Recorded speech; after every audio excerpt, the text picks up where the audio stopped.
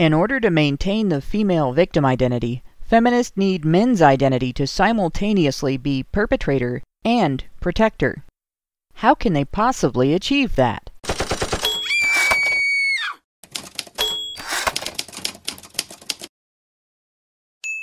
HBR Talk with Hannah Wallen. Men, the victim identity cult really wants their concern for you acknowledged. They want it so much they can't wait to tell you all about their astounding level of compassion. Really, they're just chomping at the bit, fidgeting with anxiety over the men's movement's disturbing lack of acknowledgement of just how much feminists really do care about men. So much, in fact, that you just have to listen, or no one can believe you also care about men, even if you are one. What's wrong with you, you misandric jerks? So, what do they want to talk about? Toxic masculinity, of course. It's such a terrible, horrible, burdensome problem that it supersedes all of the issues the men's movement exists to discuss. It might even be bigger than feminist issues, bigger than the pay gap, rape culture, even bigger than mansplaining. Why, it's even bigger than the fact that patriarchy hurts men too. Why? Because it's the underlying cause behind every issue that has ever happened anywhere. If it's not a direct cause, it's the cause of the conditions that led to the direct cause. Seriously, there isn't anything feminists can't trace back to it. It's probably even the reason why your chewing gum lost its flavor on the bedpost overnight. And what exactly is toxic masculinity? We hear a lot about its symptoms, most of which can be distilled down to the supposed normalization of selfish, crass buffoonery that 13-year-olds think is funny, but mostly grow beyond by the time they're adults. You know, things dads who haven't been evicted from their families train their sons out of as they're growing up, in part by telling them such behaviors are childish and unmanly. To what does the toxic masculinity narrative attribute this alleged normalization? Supposedly that is caused by social attitudes, but the cult's narratives only describe those attitudes in terms of men's and boys' responses to them. Stoicism, promiscuity, contempt for women, violent aggression, all based on the presumed expectations of the people around them as dictated by some agreed-upon image of what constitutes a real man. You know, the kind of thing boys might learn growing up if their elder role models are all their neighborhood bullies, or distant representations they only experience through their female role models' complaints, or from stories on television and in movies. Things they might learn in an environment characterized by a society-wide compassion deficit toward men and boys. How awful, right? But who would create such an environment? Feminists tell us that the male suicide rate is so much higher than the female suicide rate because our society doesn't allow men to cry enough, to express their feelings, to talk about their problems, so they keep them bottled up until the pain becomes too much. Unable to handle it anymore, they self-destruct. Ignoring for a moment the fact that guys heal psychologically through doing, not just through crying, though they can express that way, let's consider the idea that feminists have proposed. Men, they tell us, should be, quote, allowed to express their emotions and talk about their problems. Okay, so who's stopping them? Who is it that decides which emotions men are allowed to have and which they may not?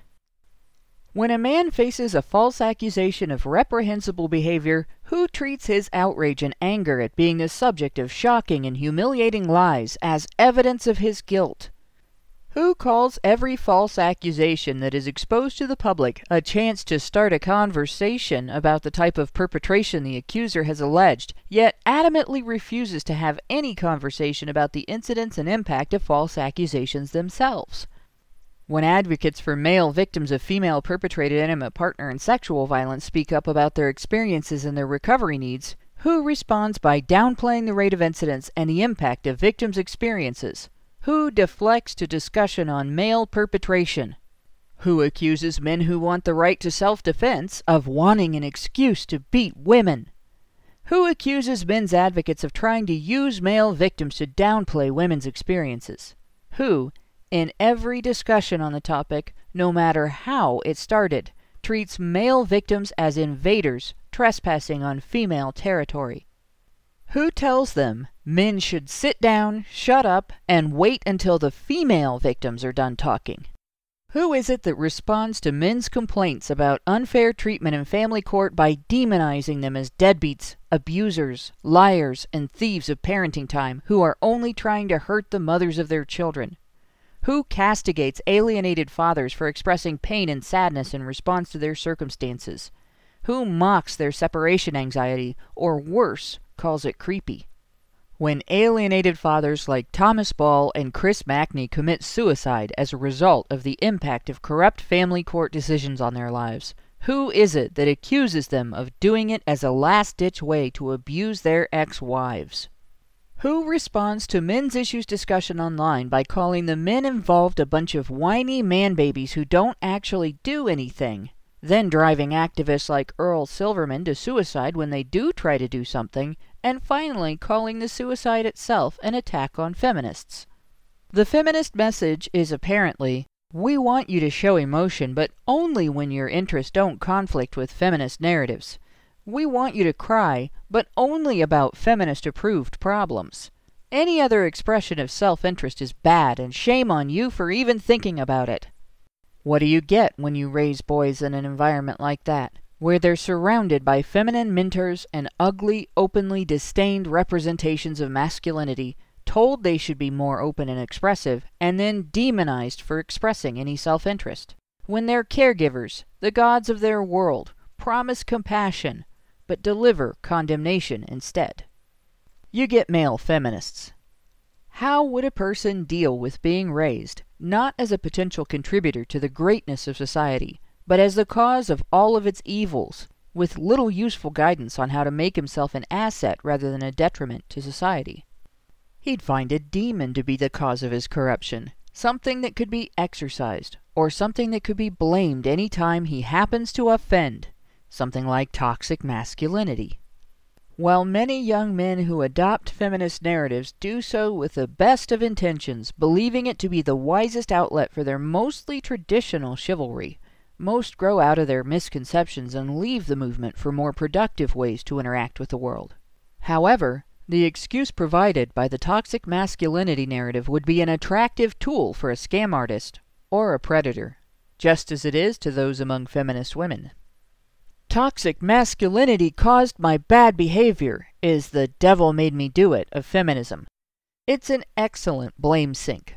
Said the wrong thing in front of your gender studies professor? Shed a few tears, abase yourself, and apologize. Sorry, ma'am, that was a manifestation of toxic masculinity, wasn't it? Golly gee, my bad. I have learned so much from this experience. You're such a great teacher. Exit classroom left at an emotionally liberated pace. Just remember, if confronted by this feminist, whatever bad thing it is he is doing, you just have to teach him not to do it anymore, and it's all good. Groper, no groping! Groper, no groping! Groper, no groping! Aw, man. It's the perfect tool for a bully, too. You just have to do it in the name of protecting women from other men's toxic masculinity. In that context, it becomes the perfect rationalization for othering, especially at the behest of feminist women who openly demand it with poster campaigns, campus initiatives, even speeches to the United Nations. Got some pent-up aggression? Well, somewhere on the internet there's an anti-feminist or men's advocate right now who needs to hear from a feminist man immediately. Why, this intervention could be key to preventing an incident of male violence. Not that the feminist bully knows anything firsthand about male violence, of course, because he's never started any fights. He's only defended women against other men who looked like they might be getting ready to do something unfeminist. Besides, it's not aggression when you're heading toxic masculinity off at the pass, right? The feminist bully isn't the bad guy. You are.